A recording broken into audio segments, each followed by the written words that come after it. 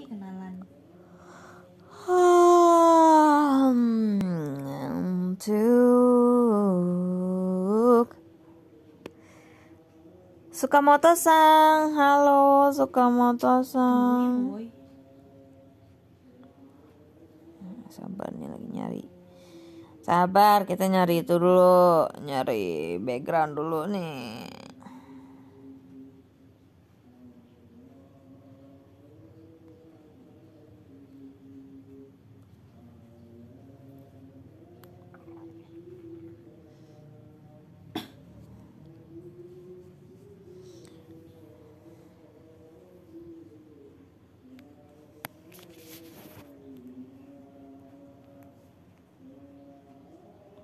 Soalnya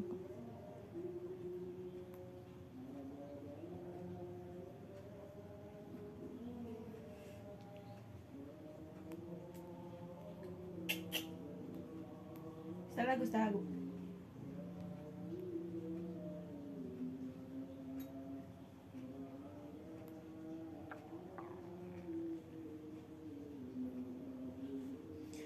sabar, aku mau ganti background.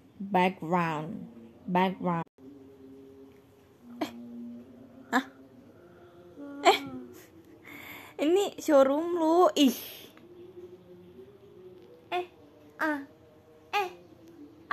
Ini gue dia silang jadi langsungnya ke tuh.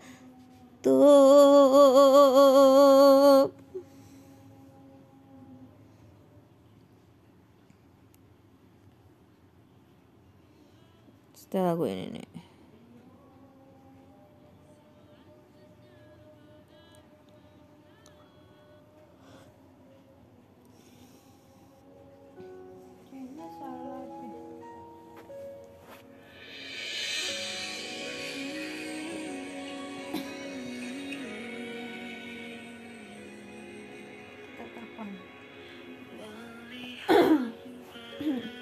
Sana Dingin.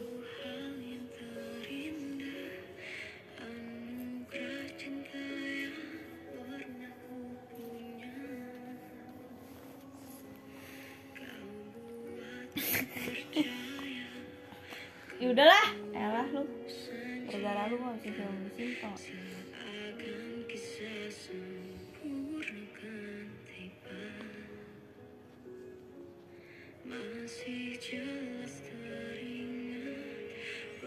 gue nggak nyangka besok konser.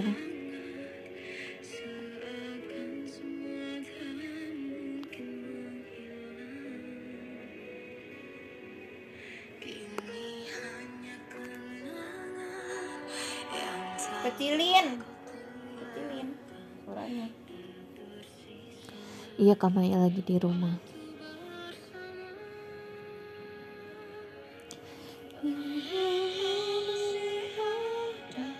Sisa rasa di dada di saat kau pergi begitu saja.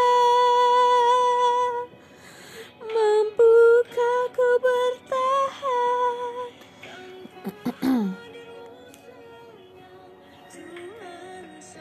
Ini foto Ip.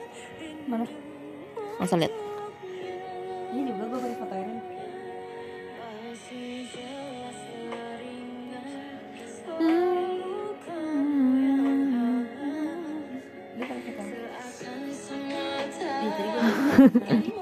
Aduh, hidung gue. Oh, Sono nggak?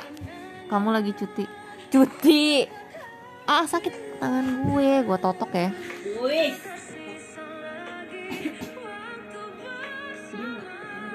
Oh iya, jangan dijahit sama Ip. Sisa rasa di dada di saat kau pergi begitu saja. Gue mau ngomong. Nanti kita harus share bahan buat LKD. Ayo dah. Nanti aku share di Twitter ya bahan buat LKD. Aku hari ini kemarin 2 hari libur kerja sebenarnya guys. Meliburkan diri, izin.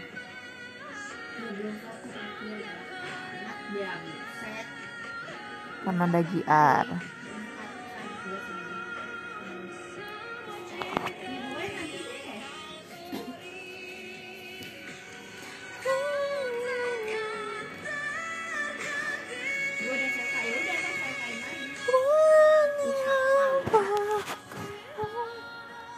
Sisa rasa di dada di saat kau pergi begitu saja.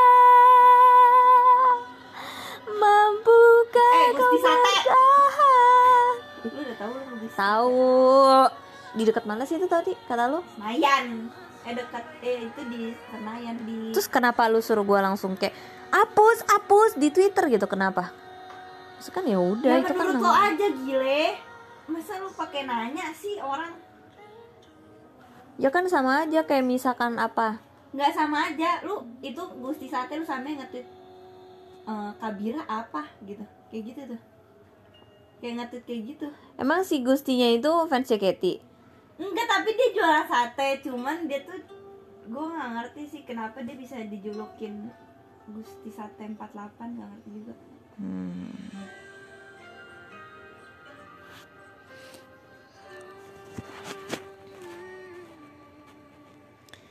Indah semua cerita. Iya, aku juga semalam gak bisa tidur. Pada Discord ya semalam. Semalam gue gak bisa tidur, lu sadar gak? Gue bilang, "Krip, madep gue" gitu. Iya gue sadar, tapi gue kan gak mau madep lu. Iya, tapi gue akhirnya mepetin lu sih.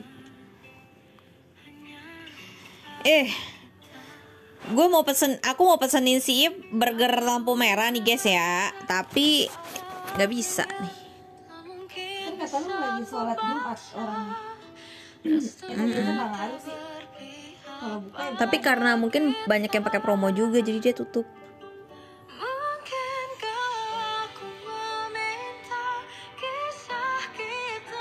gak bisa tidur soalnya ini apa ngeliatin beritanya si Laura terus jadi kayak dulu malam Segala cara telah ku coba. padahal ngantuk tapi kayak seger gitu gak bisa tidur padahal asli ngantuk. Gak bisa Kak Maya, jadi kan aku tadi mau pesen terus tiba-tiba tempatnya close. Mungkin pada soal Zoom dulu. Mungkin pada soal Zoom dulu terus.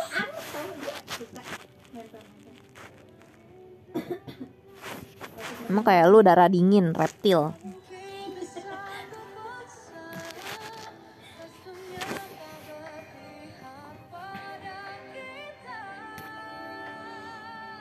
Mungkinkah aku meminta kisah kita selamanya tak terlintas dalam orang-orangan lu benakku nggak salah bila hariku tanpamu.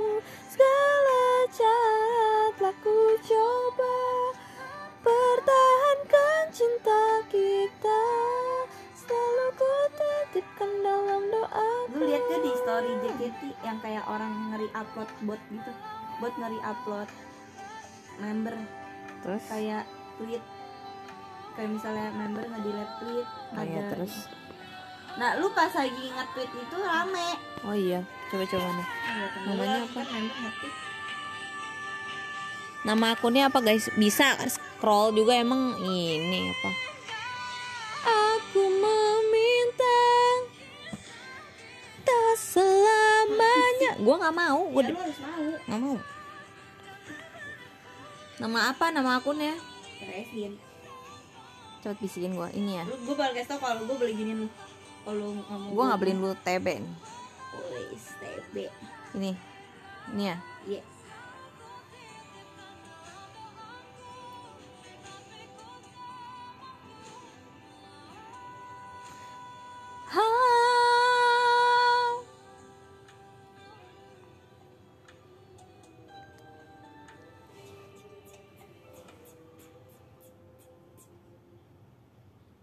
Ya itu.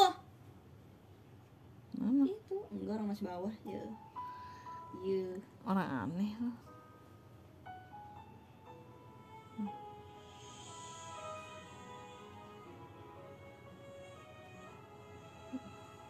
Ini baru puber ya, soalnya jadi berat. Ini. Wah, emang Oh, aneh loh. ini. Iya. Oh.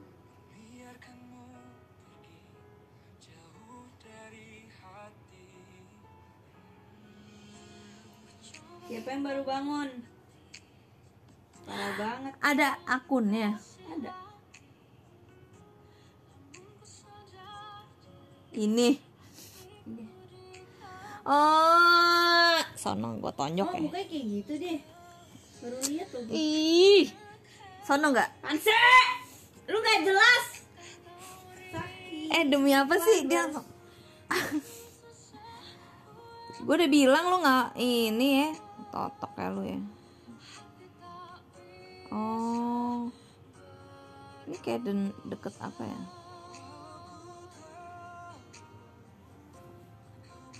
Semenjak di Waro Ariel followers gue hari ini tambah. Udah bener ya? Gue jadi pengen ke tempatnya deh. Coba lihat ya. Ini kayak deket itu deh. Kemendikbud. Iya.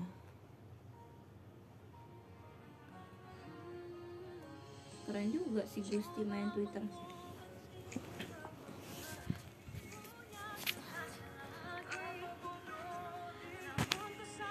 Pernah icip tacannya enak sih. Icip makan, icip mah nyobain. Icip emang lu makan cuma 1 gigit. Kan banyak. Gue ke sebelah ya. Sono nggak pergi nggak? Enggak. Karena gue kedinginan. Kedinginan ada yang namanya selimut. Nggak bisa selimut. Gue kelitikin nih, gue nih lihat nih tangan gue sekarang abis ini mau mendarat di.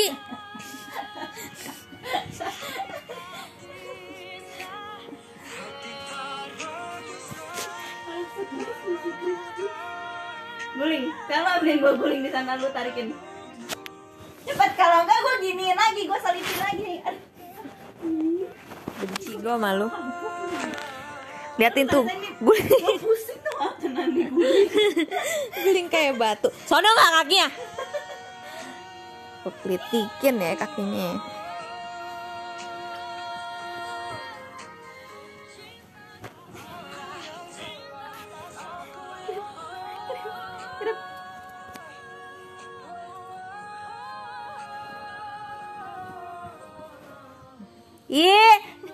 If Apaan sih? ya if gue cuma ngomong if ya.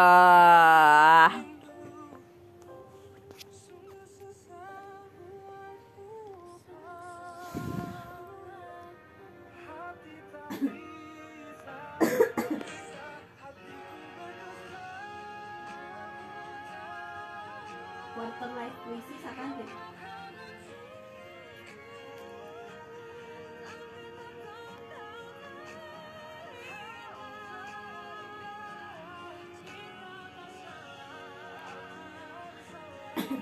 Gue gak mau guling ini, guling itu. Guling itu kalau enggak gue nempelin. Kan kasih gue guling itu atau enggak gue nempelin. Cepet lah. Gue juga bisa nempelin tangan gue di bawah Cepetan. badan lu. Kayak gini nih, kayak gini. Lu mau coba nggak nih kayak gini? Gini. Nanti asal gue mati tuh. Ya udah, nggak apa-apa. Kenapa? Cepetan. Gue totok kayak ini orangnya. Kenapa emang Gua ini gue mau jambak lu begini ya. sekarang nih. Tuh bisa kan gue. Sekarang gue mau begini. Ya.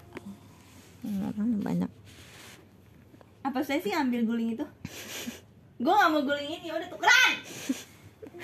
Tukeran. Ih, Mana guling yang kayak batu mana? udah lu ambil ya. Mana? Jatuh, tau gak? Tuh. Satu lagi sekarang guling yang itu kasih gue sini yang itu.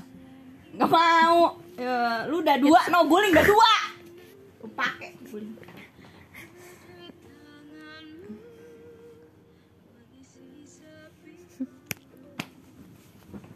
Lu ngapain? Narik selimut, lu mau gue narik selimut atau gue gini nih? Hah? Enggak. Ih. Ada kentut. Lu yang kentut ya. Ih, bau, Ip. Ariel. Itu tuh suara if you. Apaan sih? Itu suara lu, mulut lu ya. Mulut congor lu. Kan dari lo gitu juga.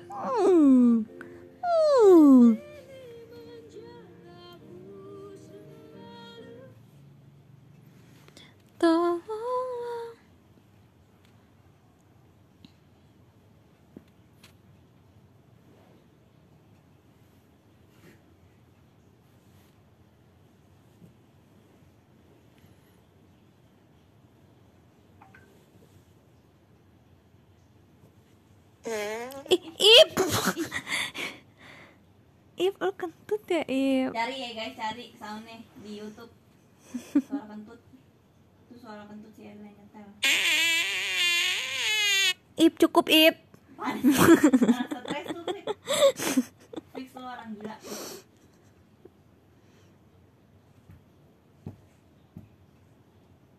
Setel lagu lagi. Setel lagu itu Rahasia Tuhan, cepetan. Rahasia apa? Rahasia Tuhan. Siapa nyanyi? Amanda Manopo. Cepet setel. Enggak, lu kemarin udah setel 1 jam. Enggak mau. Udahlah, Tonjok setel aja, ya. ikutin perintah gua. Enggak mau. Mbak. Tangan gue sekarang kan darat di tulang rusuk lu ya. Patah tulang rusuknya. Sekarang gue mau giniin kaki lu. Karena lu nepet-nepet. Kenapa? Nggak suka. Sempat susah buatku buat lupa, hati tak bisa. Gue bosen nih lagu mulu. Makanya gue setel udah. Gue setel juga jadi sama-sama punya.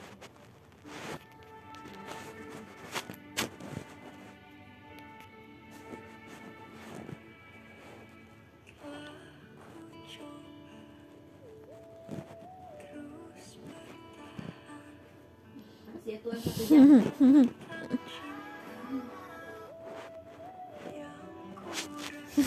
Aneh bilang gini, all around you tadi. Kentutnya HD. Ip, apaan sih? Ya udah ini dulu. Apa? Jelas lu.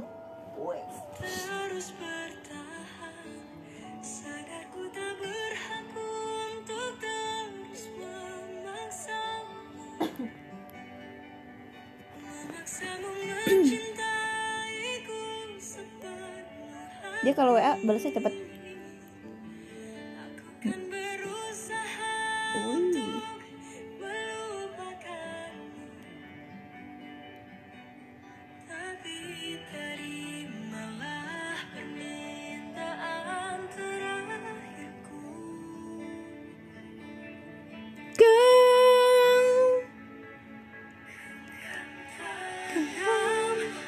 Lu suruh sampai jam berapa, Klip? 1 jam. Aku juga 1 jam.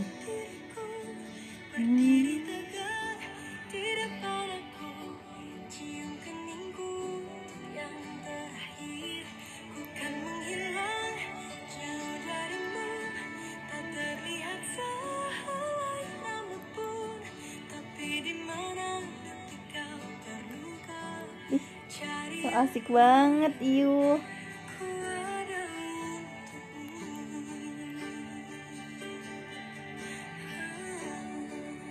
Ini nih kasihnya. Ih, nyebelin loh.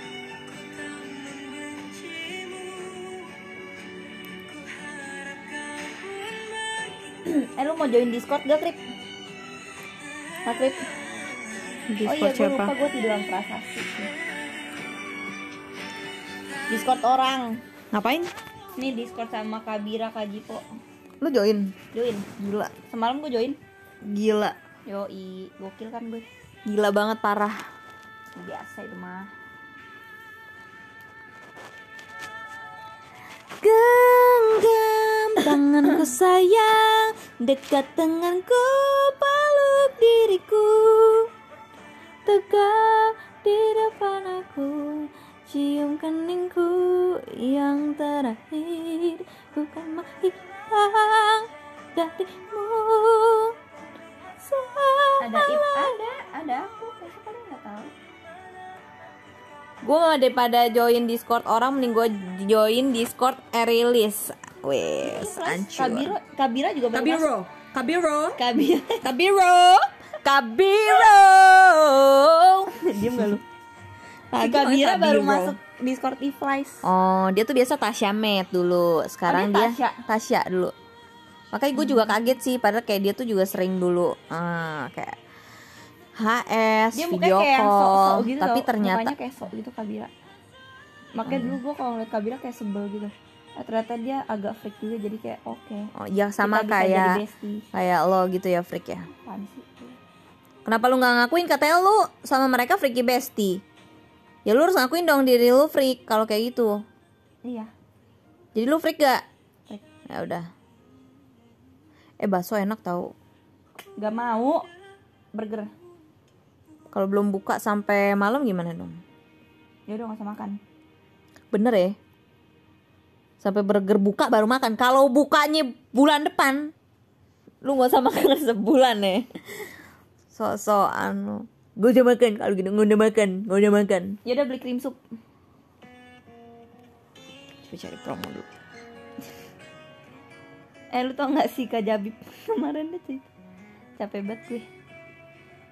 Itu meditnya lebih medit daripada kita, Krip. Daripada gitu ya? lu sih yang medit, gue mah kagak. Ada lu gak sih? Kayak gak ada deh.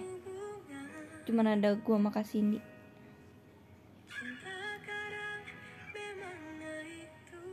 Sama Ashel. Apa tadi mau nyari apa? Oh kita cari coba. Kabiro, Berarti kenapa sih? carinya FKC ya? Ya. Ayam kakek. Hah? Ayam kakek. KFC kan hitungannya kayak kakek. Iya. Iya. Ya udah deh, udah selalu deh. Tapi nggak ada promo. Nggak ada promo. Lu mau makan, kalau lu makan nungguin promo, lu kagak makan. Ya beli makanan yang ada promo kalau gitu. Capek gue. Jangan beli yang kita mau terus Ya gak ada udah, promo. Ya gitu dong. Gue cuma mau krim sup doang. Mahal, ongkirnya berapa duit? Ih ribet banget nih Buat orang otak asli. Ya udah nanti beli aja. Ada kok. Gue tanya kenapa enggak nanti? Dia gak sih kalau kayak gini? Temen gue bilang dia beli. Temen lu. Itu temen lu. Itu temen lu. Ya udah kenapa? Temen aku guys makan berberapa ya tadi, dia kalau nggak salah berlima, cuma 2.000. Bayangin itu promo sejati tau nggak? Ya udah, kayak terus gitu. kalau di dunia ini nggak ada promo, lu mau nungguin promo sampai dapet? Iya. Ya kalau Orang bisa gila, murah kenapa orang enggak? gila, tau nggak? Terus kalau lu cuma punya duit 10.000. Ya nggak usah dibandingin kayak gitu. Aneh, lu aneh enggak dong. sumpah. Kan itu anggaplah jatah makan lu. Misalkan jatah makan lu 10.000. Terus ada yang makan 12.000, tapi ada promo. Enak juga makanannya, tapi lu nggak pengen itu tapi enak. Tapi itu goceng. Lu pilih mana? Ya masih ini kalau nggak ada promo. Woi, ini kalau nggak ada promo, lu mau nungguin apa ya promonya keluar? Kalau gitu nggak usah beli. Gitu mas gue. Duh. Terus ada orang gila, lu tau gak orang gila? Ini bikin mac and cheese aja mau nggak? Enggak, Kenapa nggak mau? nggak mau. Katanya tadi mau. Gak jadi mas. Si orang rebahan mulu. Gue lihat guys, aku mau cerita guys. Ini orang ya, kalau di rumah seharian itu dia kayak orang pingsan dan mabok, tau nggak? Dia nih ya, bangun udah siang banget, jam berapa? Jam 11an bangun terus duduk makan. Abis makan rebahan. Abis itu krip, gue lapar krip, jajan. Enggak, abis itu ke kamar lagi. Tiduran lagi sampai jam 6 baru lapar mau makan. Gila ini orang. Punggungnya kayak pakai styrofoam. Rapuh, rebahan mulu. Gila banget. Malam gitu juga cari makan nih. Udah rebahan duduknya samping casan. Apaan semalam? Malam juga gitu. Lu kan habis makan jam 6, lu rebahan lagi. Iya emang gue Terus sampai besok pagi. Gue ngelakuin apa? Ya duduk kayak di depan nonton. Duduk kayak apa? Gue lagi nggak pengen ke depan kamar, gue lagi pengen kamar. Ya udah duduk kayak atau apa gitu di kamar. Lagian gue juga nggak tiduran mulu, ntar gue tengkurap. Apa bedanya? Gue totok ya. Itu biar aneh, lu tengkurap ngapain? Lu mau dipijit? Karena sambil sama ngecas. siapa? Karena sambil ngecas. Orang freak banget. Gue juga ngapa-ngapain. Gue tengkurap. Lu bangga lu tengkurap? Bangga lah.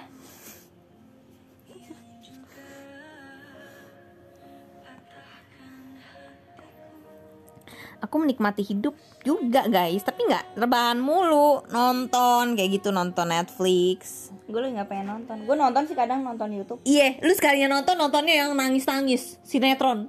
Jangan.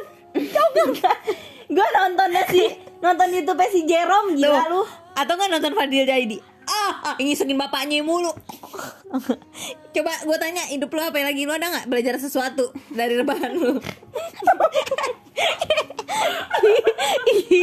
Ih, freak banget.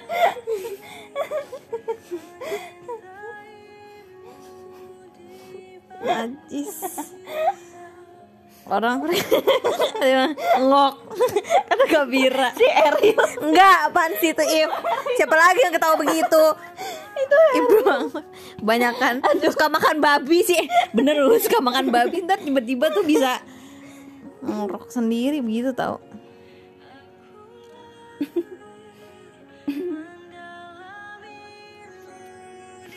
Capek.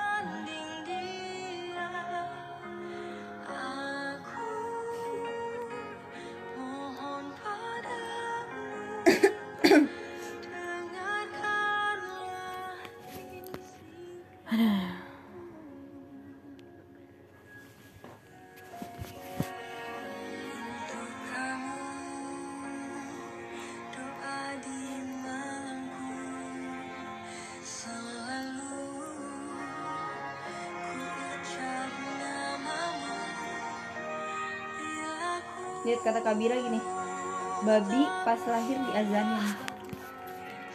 Parah. Oke Kak Matthew.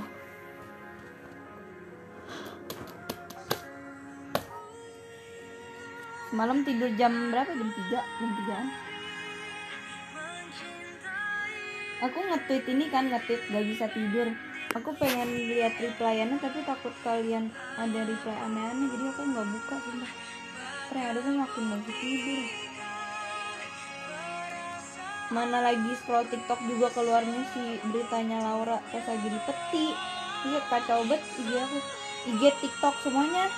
Jadi kayak gue gak bisa Emang gak cuma ngapa-ngapain. IG lu tau, gak cuma IG lu, IG gue juga. Iya pasti banyak yang kayak gitu. Tapi lu lihat gak fotonya? Lihat kan? Gue lihat. Gak serem kan? Gak serem, tapi gue tuh jadi, gue pas ngeliat gak serem, tapi pas udahannya gue kayak kepikiran gitu loh.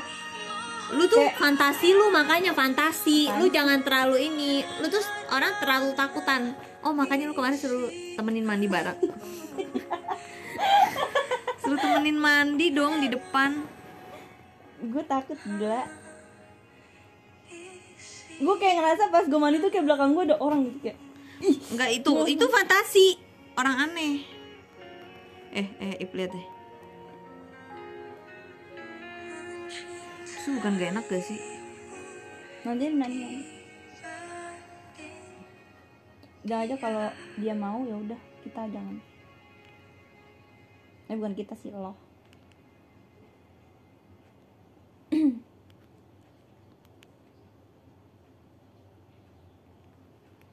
Dunia fantasi. Lu kalau meninggal mau dikubur apa dikremasi? Kubur sih ya. Gak tau sih, lu mau diapain gue tanya. Gue juga pernah lihat nih, ya. Gue nonton sinetron, nggak usah ada apa gue ngimpi, gue lupa. Jadi di kuburan, bukan di kuburan, orang di kuburan, kayak sinetron deh. Orang dikubur, terus dia bangun di dalam kuburannya, dia bangun, terus kayak ada kayak neraka sama surga gitu, terus dia kayak kayak gitu, gue lupa. Dernya apa ya?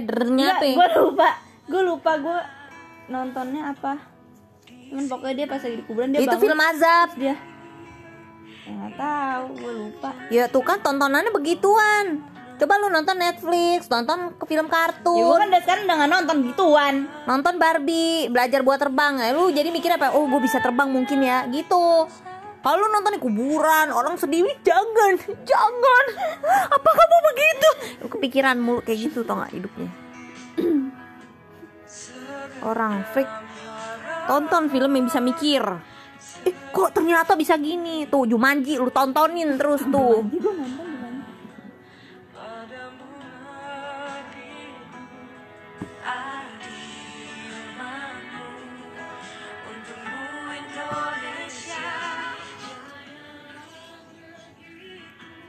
Bangkitlah bangsaku, angkatlah pancimu, satukan mimpimu yang tak akan datang, menggapai cita adil dan makmur, sejahtera Indonesia.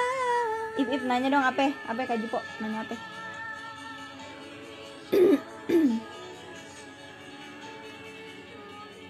Lu tau lagu ini gak? Wujudkan mimpi bersama kami, Agung Podomoro untuk harmoni. Tau? Ziva yang nyanyi itu apa sih? Yang inget gak di Indonesia Idol? Yang digabungin sama lagu mahal ini? Lupa. Itu tuh apa? Mungkinkah aku meminta? Itu kan medley-nya. Lu cari aja di TikTok Ziva X mahal ini itu. Kan pasti ada. Kak Jipo mau nanya apaan?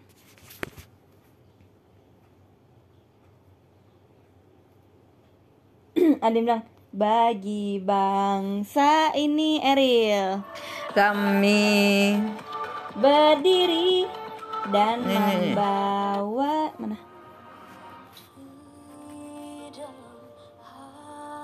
Coba lihat Peri Cintaku juga. Oh iya Peri Cintaku benar. Kalau Ip sama Ariel punya anak mau dinamain apa katanya? Apa? Kalau Ip sama Ariel punya anak mau dinamain apa? Ya ilah mana tahu. Belum kepikiran sih.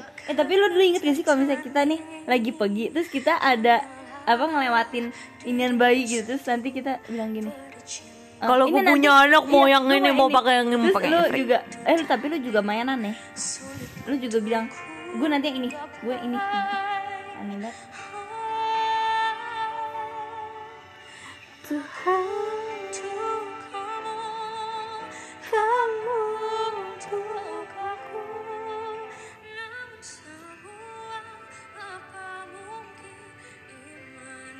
Kok Ip sama Ariel nggak on cam Kak? Soalnya Ip kayak penguin, kayak burung mukanya. Kalau Ariel kayak singa sekarang. Kemarin lu kemarin catokan gak sih? Enggak. Iya, gue diketawain kan sama siapa? Mama sama gua, Kak Cindy, sama Kak Jinan, sama Zi. Saya bisa ke layan tuh orang. Tuh nggak kata Zi apa? Kayak Mufasa. Mufasa, lu tau Mufasa kan? Tau lah, yang jahat.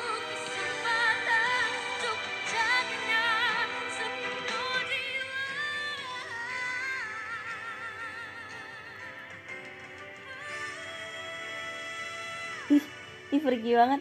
Ariel nama anaknya Ip, kalau Ip nama anaknya Ariel. Jijik banget. Ip Arielis mau VC sama Ip, ya ditunggu guys.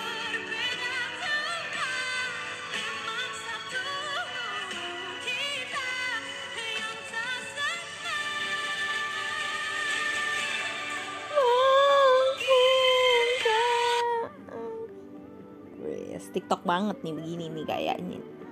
Suara dia gitu.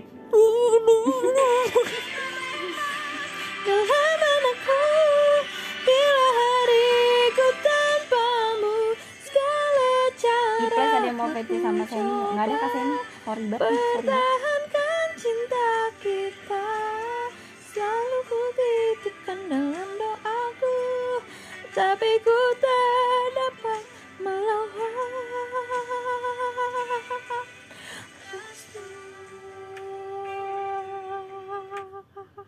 Stop geter-geter lah.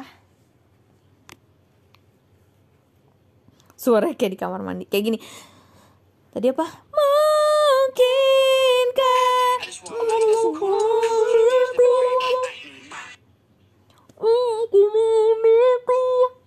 kayak ditutup mulutnya. Mungkinkah Aku meminta. Kenapa ini?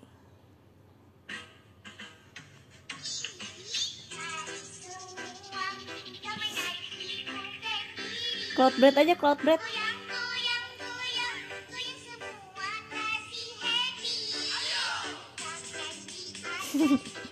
KGB bener-bener ya.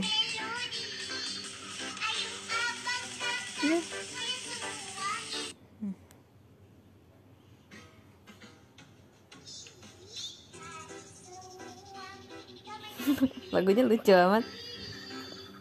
Ini dengerin lagu Close Breath. Lihat nih.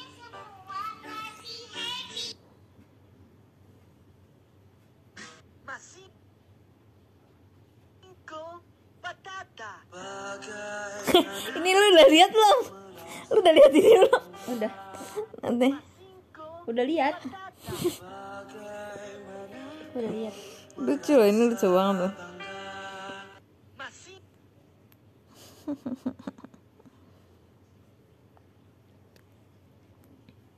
Lu kirimin apa lagi nih? Oh ini nih, ini lucu banget. Hilang woi.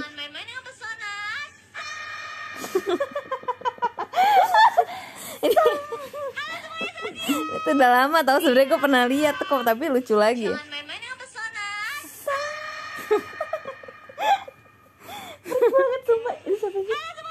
Nggak tahu siapa yang ini. Hilang orangnya. Masa komennya lucu tau. Gue jadi inget itu. Dan sampai sekarang katanya Ariel belum ditemukan. Itu kan yang bikin TikToknya namanya Faisal ya. Aku kalau Faisal gue ingetnya si Atin, no. Atin bisa-bisa ngomong gini.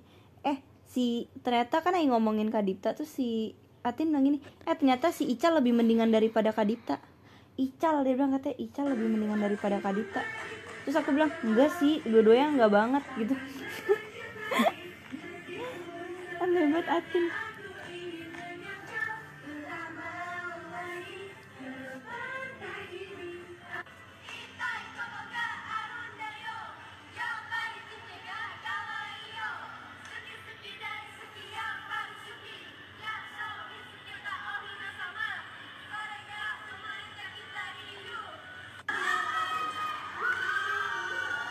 Masih kan Kadipta aja akunnya banyak.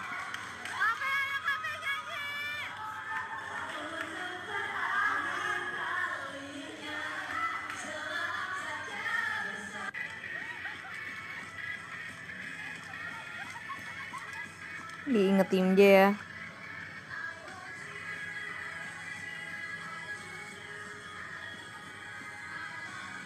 Aku nggak suka film azab, weh.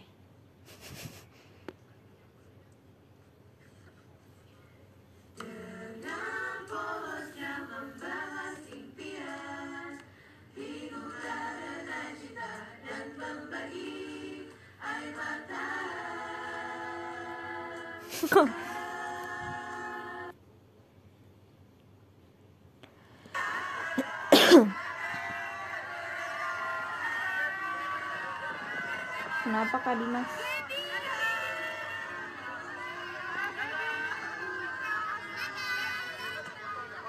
Ini nih. Kolak Kak Dinda. Siapa yang nolak?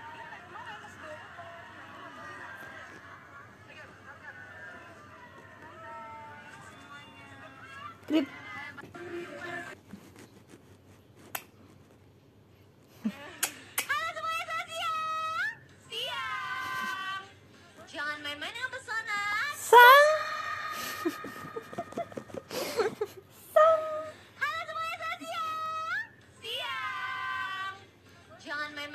Ip. Orang yang pertama kali lihat langsung kaget kali ya. Gue sebelum lihat itu udah baca komen dulu sih. Nggak seru. Nah ini nih. Welcome back. Iya. Jadi karena ada lagunya. Main apaan? Bikin Kikonya kita sambil nyanyi aja. Wow. Selamat siang. Oke. Jadi aku mau Jikos Sekai. Oke. Yes girl. Belum mulai, oke. Sumpah. Nih gue kayak Iya, apa banget sih ngeliatin diri sendiri ya, Friki. Ya udah, kenapa? Gak apa-apa.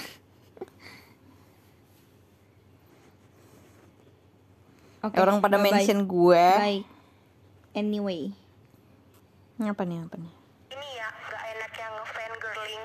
Lu punya bias. Kak Dinda itu Kak Dinda Kayaknya pasti. dia aja bias gua gak mau kemana-mana. Gue pengen oleng kesini, gue inget dia. Gue pengen oleng kesini, gue inget dia. Kayak gak bakal diizinin gitu untuk oleng ke member lain. Tapi kenapa tiba-tiba nih orang dateng nih, kucuk dateng, terus gue ngeliat dia dan pikiran gue jadinya mikirin dia terus kan gue berusaha untuk ingat bias gue yang pertama, tapi nggak bisa loh gara-gara dia selalu ada di otak gue, terus jadinya gue oleng sampai sekarang ke dia. Gimana sih, parah banget loh, sumpah. Jadi TikTok gue penuh sama yang sang. Lagi nggak nih? Guys, Kak Maya mau masuk e-flies guys. Yuk masuk yuk Kak Maya, yuk. Mendingan si Ariel itu ditinggalin aja. Izin kayak dulu. Jangan Kak Maya. Gak boleh izin. Gak boleh izin. Kalau Ocean Eve gimana? Boleh nggak? Nggak boleh Kak Maya. Buyang gak sih jadi Kak Maya? Guys, Kak Maya mau masuk e-flies guys. Nggak boleh, tapi kalau misalkan berdua nggak apa-apa. Udah.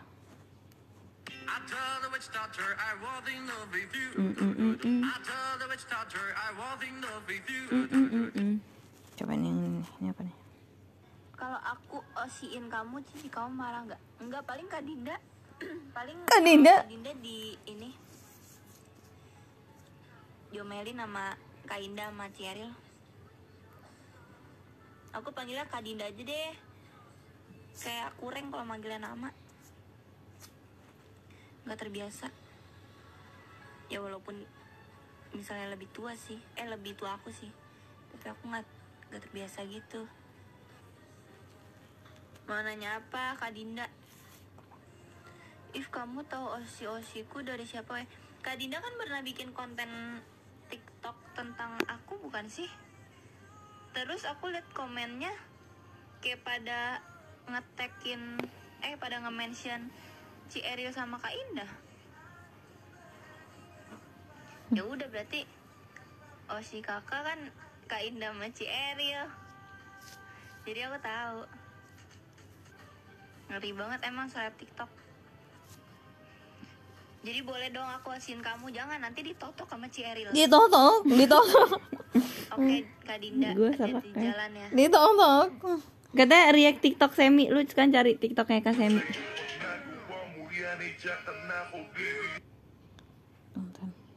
Ini ya, gak enak yang Sama ini apa nih?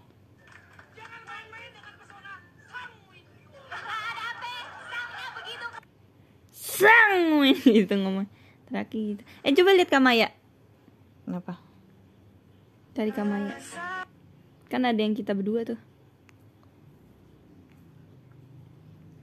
Mana? Ntar dulu deh yang ini dulu. Tadi lu bilang suruh gue nyari apa? Semi. S-A S-E M-M-Y E-M-M-Y Prayitna. Ra Prayitna. Bener gak sih namanya?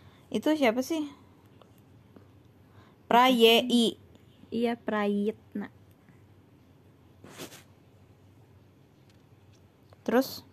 Ya udah, coba aja search. Yang mana? Coba lihat. Iya itu. Ini dikasih tahu ini. Udah ayah. Dikasih tahu. Di apa namanya? Dikasih Kasemi. Freak banget gara-gara apa tuh gak? Gue pakai ituan ya weh. Freaky boy. Enggak, ini yang paling freak ada lagi, Krip, ada lagi. Lu cari. Yang dia ceritanya kayak Kolan sama gue Ini. gitu. Oh iya itu. Siangnya makan kornet, malamnya sleep Kolan bareng Ivan Twinet. Antuinet. Halo If. Apaan sih Kak Semi? Dia enggak Kak Semi. Freak banget terus ngomong gitu. Halaif. Wede, gokil. Wede, si Manyun. Inilah yang terjadi kalau lu punya Osi yang ngeselin dan freak banget. Pengen bilang, bagi jawaban agama boleh gak? Gua agama remet mulu. Parah banget, Kak Semi. Susah sih. Makanya rajin ibadah. Agama aku gak pernah merah. Agama justru aku selalu bagus nanya. 90, 80, bahkan 70 aja gak pernah. Karena Goks. nggak tahu sih, kayak nggak tahu kenapa aku juga bisa agama. Padahal aku nggak suci banget sih. Suci, suci, suci, Allah Maha Kuasa, kelayat ini. Lu nggak tahu bait 1, bait 2, bait 3-nya, bait 4-nya juga nggak tahu nih urutannya mana nih. Ya udah sih. Iya. Jelas lu. Haleluya. Haleluya kata Kabira. Kepincet nih di sini bilang haleluya. Kapincet itu ya yang Kapincet, kapincet. Pincet, pinsetnya apa ya pinset? Kuli coding kan. Ini lucu deh. Ini Kametiu nih, lu dengerin Itu nih. suara Kametiu. Iya nih, dengerin.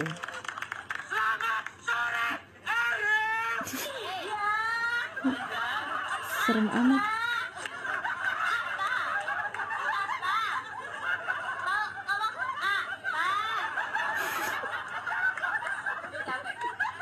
Serem banget gila, teriaknya gila.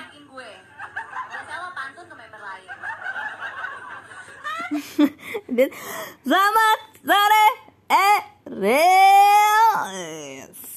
Kalau lu coba anggapnya panggil aja. Selamat sore kalau lu panggil apa sih? Ipi Ipi. apa Iip apa? Ipi. Lagi huruf satu kosakata sih Ip.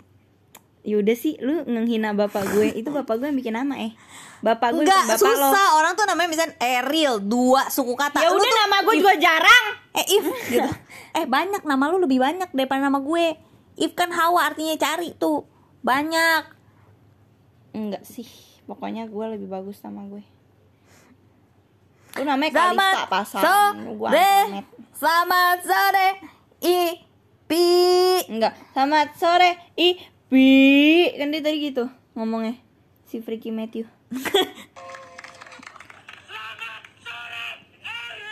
Oh, selamat sore Ipi. Gitu ceritanya. Jelas. Ada orangnya. Aduh, udah capek gue.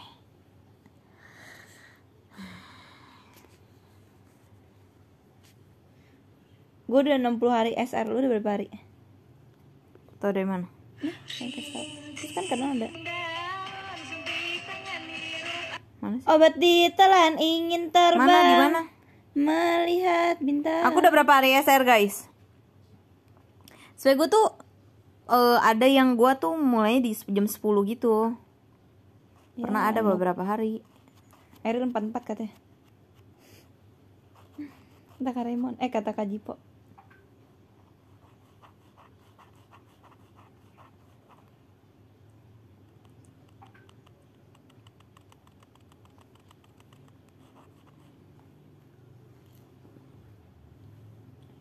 Ciat.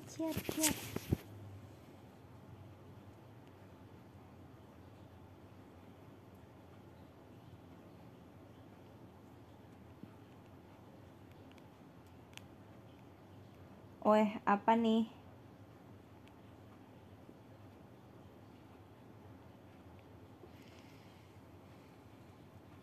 Gue 6 kali lagi MVP 100 SR deh. Ternyata Kak Jipo nggak nonton SR aku terus ya.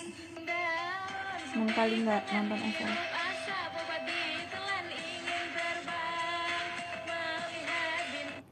Mas Bayu.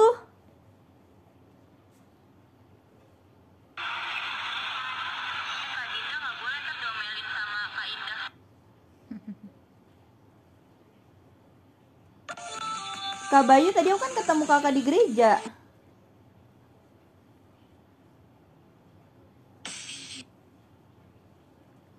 Gue pikir tadi yang nonton TikTok gue cuma 400.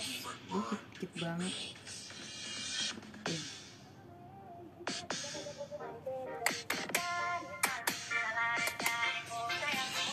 Ding. Ding. Gue pengen bikin yang ini. Udah lama. Ada ini yang di ini. Ya yang di Benar kata orang dahulu, kasih jangan keterlaluan. Gue pengen bikin yang ini. Gue udah bikin.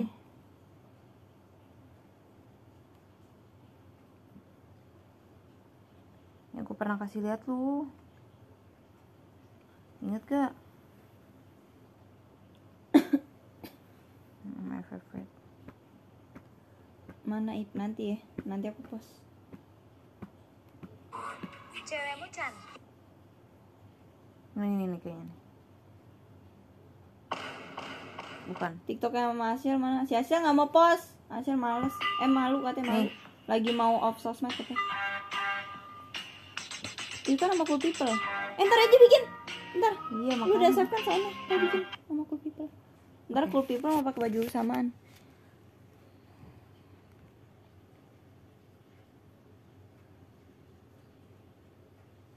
Nggak tahu si Asyil. Dia mah freaky girl. Si sok-sokan off sosmed dia. Gak relate, gak pernah dilihat sama Ariel TikTok aing. Emang pernah mention Baju saya? baju hitam. Saya sih cuman lihat kalau mentionan. Baju po. Kak Arif udah bikin ring light. Kak Arif bikin ring light weh. Ini apa? Coba kita lihat bentar. Udah waktu itu udah lihat tahu. Abis kok Enif, Ariel, abis Enif Ariel. cek Ica nih bro. Abis Enif masih ada cek Ica.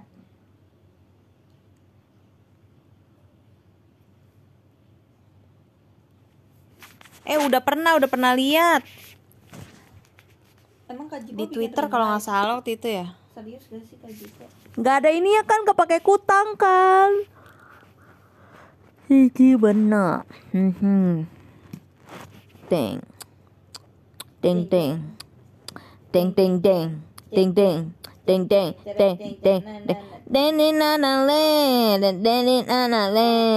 Na na na na na na na na na. Ke Petromak. Petromak kapan sih? Petromak ini ya lampu yang pakai minyak ya? Lampu pakai minyak ya enggak?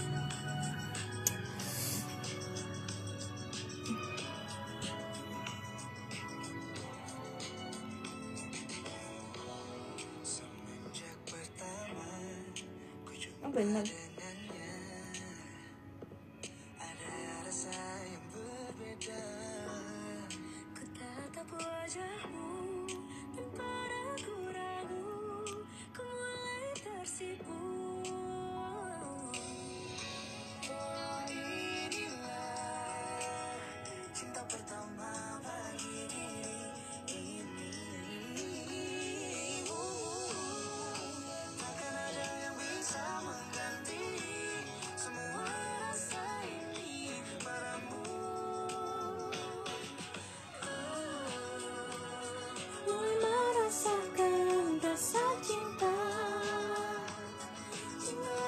Kalian pada nggak kerja, cuman salat Jumat doang kegiatan hari ini.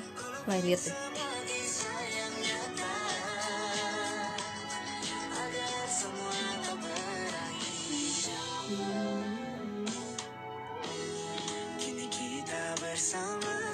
Yang kedua.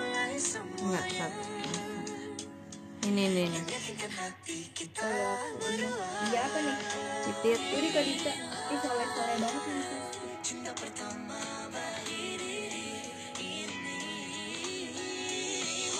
Pada ingin iya nih mumpung udah banyak nanti aku mau share di Twitter bahan KD ya, jangan lupa ini. Tapi nanti sore Gitu. Bagus banget. Kok mau ya?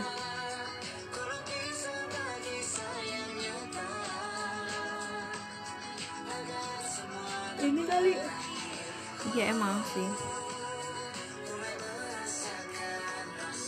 Tapi Tapi tetap aja sih geli nggak sih?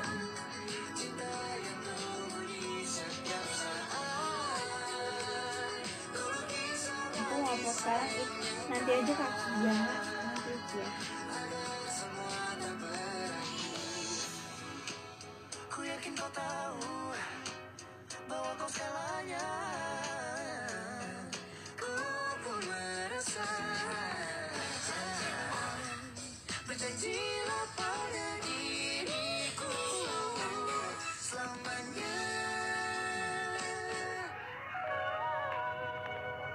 Mulai merasakan rasa cinta yang kau tunggu di setiap saat.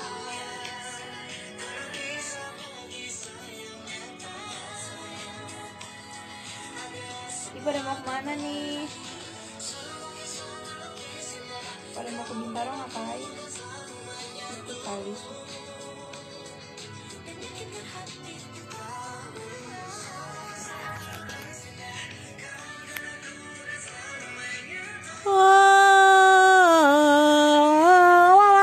Coba cek ini kali ya.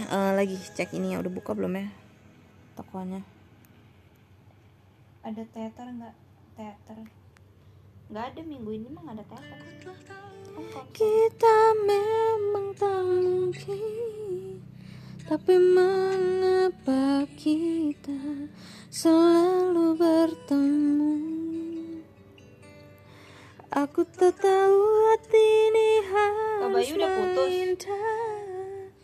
Namun kenyataan ku tak bisa. Bisa. Cepet pesen kali ya. Wis, burger 29.000. Nggak pakai tomat, nggak pakai bawang. Iya. Ya udah, terus gimana? Canda. Ya tinggal singkirin.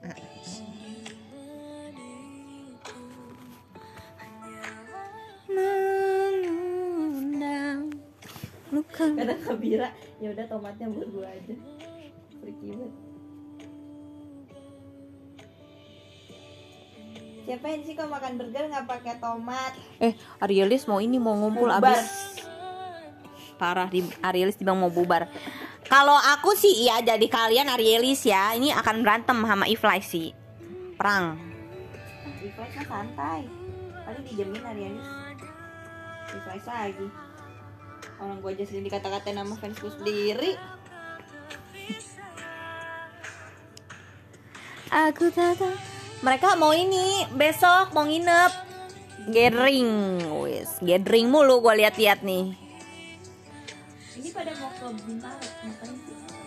Heh, sempit. Gue totok ya, sana gak? 1, 2, 3. Kalau nggak ini, gue lagi OTW geser.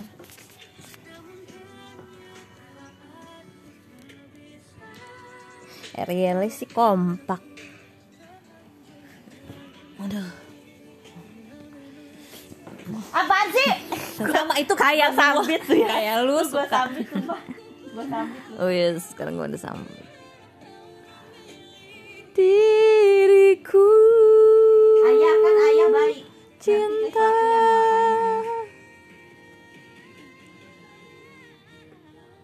Tuh Ariel ketinggian babi ngepet. Sana enggak tuh? Ini sama kayak Jari lu gua sekarang, mau patahin. Lu juga tadi nebet-nebet gue. Ini yang gue rasain. Gue nggak suka. kayak gitu. Kenapa? Jelas. Kendor.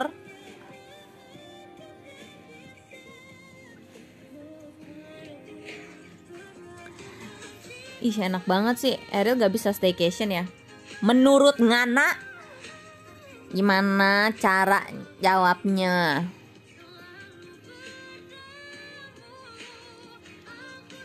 Tahu hati ini harus mengindah.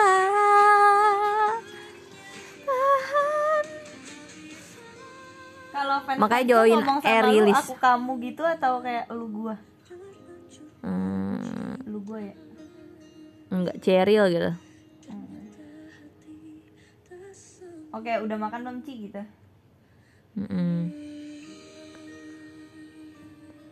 Tapi biasa dia manggil Real doang. Kak Maya itu manggilnya Real. Kalau gue dipanggil Ip loh. Pada nggak manggil gue Kaip, nggak sopan emang. Sejak kapan orang manggil lu Kaib tuh sejak kapan? Kenapa giliran gue dipanggilnya Ariel, tapi kalau lu dipanggilnya Kaib? Cip tuh nggak ada gitu, ngerti gak sih? Karena katanya nggak enak gitu kayak Ciip gitu. Tapi member kan gitu kan? Freya kadang manggil gue Ciip. Asyil Kaib Asyil kan? Kaib. Asyil Kaib. Adel? Tau nggak, manggil gue Friki, emang nggak ada Adel Kaib. Kaib kan? Si Katrina juga Kaib. Lu bukan cici-cici sih. Set gue kurang Cina ya. Jadi mata gue harus ke Matthew dulu. Kak Matthew pasti kelopak mata atasnya tebel. Apalagi kalau baru bangun. Waduh. Beleknya ngumpul di atas. Beleknya arisan di atas. Lu juga sama atau enggak? Kayak sarang laba-laba atau enggak lu? Kalau buka mata tuh kayak kok ada bekabut ya ini. Itu semua sarang laba-laba di mata lu.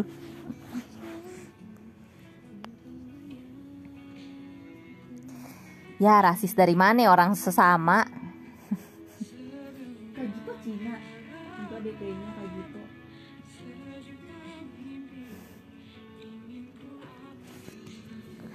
Sarang laba-laba, iya. Beleknya banyak, belek.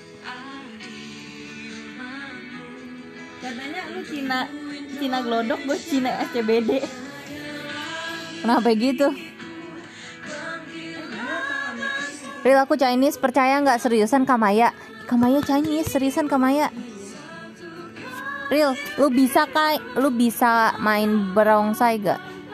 Ip yang bisa. Kak Matthew pasti bisa. Ip tuh, ini sama nih, kayak gini, sama, ini sama. Dingin Krip. Ya, dingin ada yang namanya selimut. Lu pakai kaos kaki. Lu pakai kaos kaki kalau telapak kaki lu dingin. Gua totok kan. Gua nih, sekarang gua begini kenapa? Nggak suka.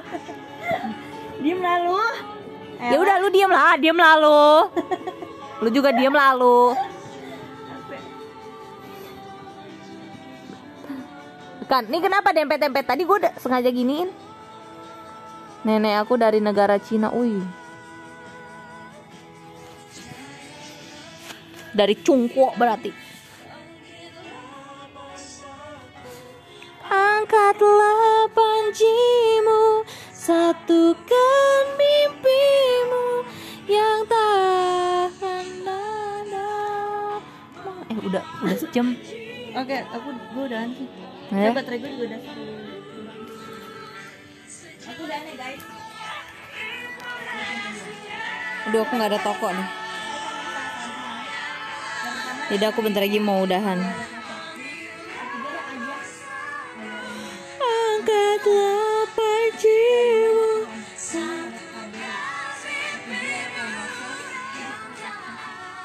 Sampai ketemu besok ya guys ya.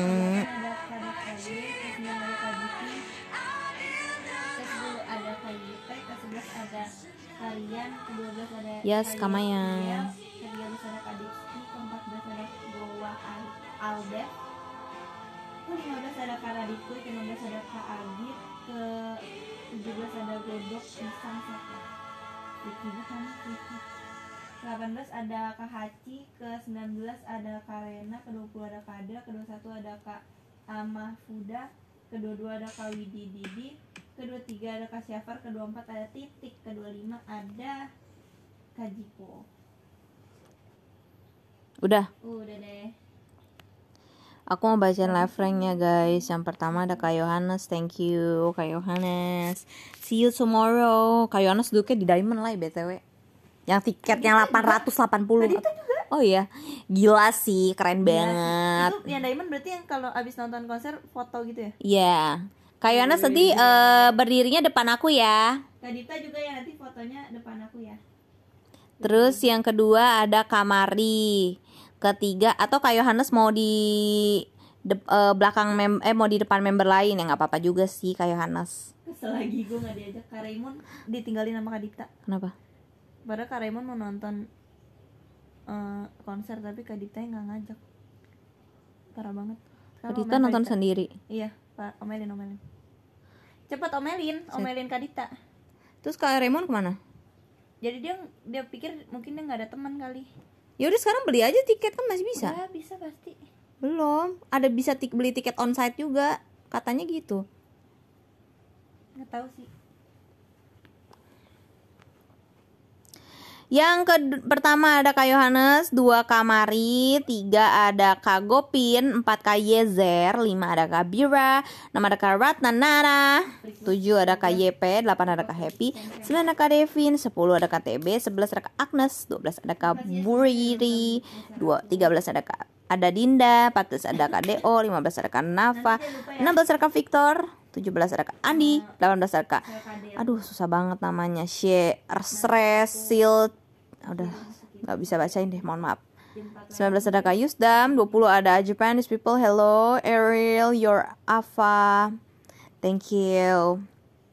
21 ada Sukamoto-sang, halo Sukamoto-sang, konnichiwa. 22 ada Kak Maya, 23 ada Kak Prilly, ke 24 ada Kak Za, dan 25 ada Kak Akbar. Thank you semuanya, makasih yang udah nontonin SR aku, makasih juga buat giftnya. Dadah.